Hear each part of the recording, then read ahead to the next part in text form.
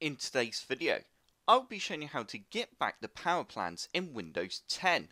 If you have just brought a new laptop or PC, you might have noticed that you only have the option for one power plan, which is normally the power saver.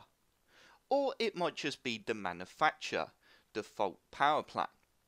So to get around this, all you need to do is go ahead and right click on the start menu icon, and you then need to click on settings. You now need to go ahead and click on system, and we now need to click on power and sleep, and you now need to click on additional power settings. As you can see, I've got lots of different power plans on my PC, but you will only have the one option.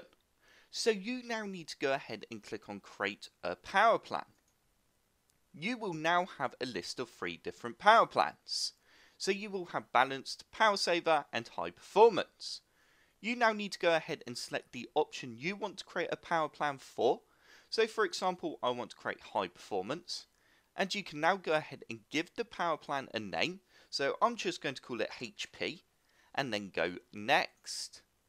You can now go ahead and select the settings here if you want it to turn off the display, or if you want it to put the computer in sleep. You can then go ahead and press create.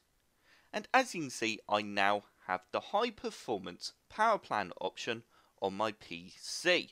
So that is how you can go ahead and add the extra power plans to your restricted power plan list.